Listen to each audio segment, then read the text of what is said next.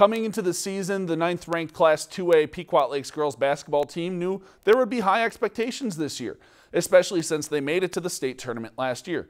Taylor Archer has more with the Patriots.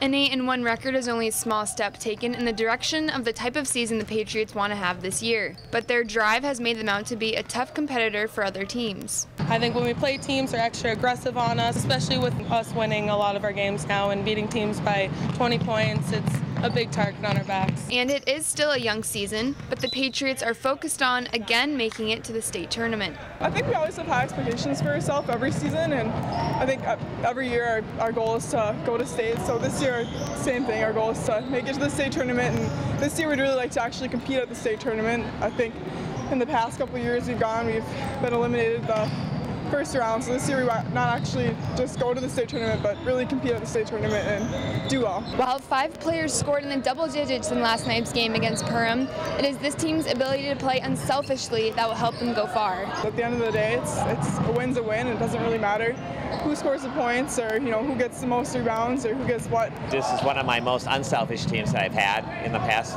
few years, so I think that's really good. They're just not so worried about points. They're more worried about putting the W up on the board. Besides their physical strengths, the Patriots rely mostly on their team chemistry. We're very quick and we move the ball really well. We have good team chemistry and we all work together to score points. And scoring points hasn't been a challenge yet for the team this season. In Pequot Lakes, Taylor Archer, Lakeland News.